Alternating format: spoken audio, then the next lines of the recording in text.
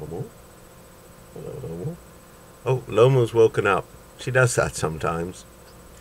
Hello, Lomo. Anyway, this is Colin at today's tea. And today, see, I have a mystery tea. Yes.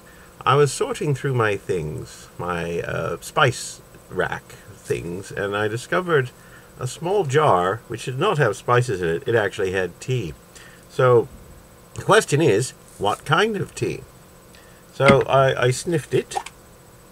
Yeah, gave it a good sniff. And at first I thought it was obviously an Earl Grey of some kind. Had a strong citrus flavor, smell to it.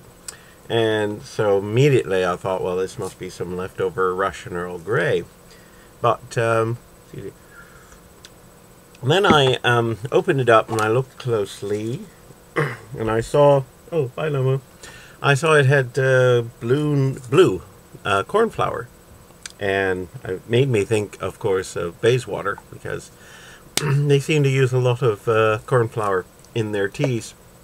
So I looked it up, and what I think it is now is what they call Earl Grey Floral Twist, which is basically an Earl Grey where you sort of dump in all the bits from the garden.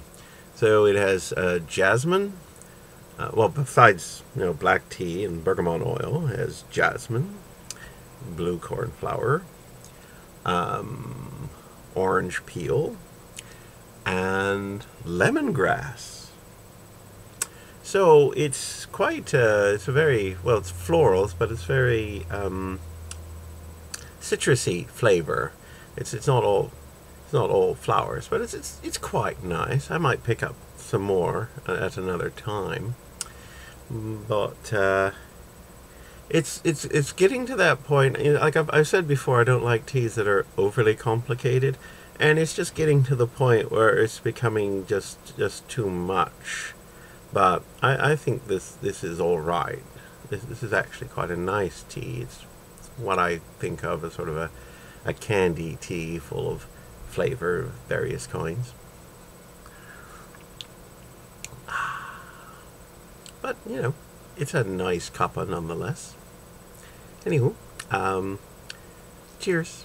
Just gotta switch this camera off.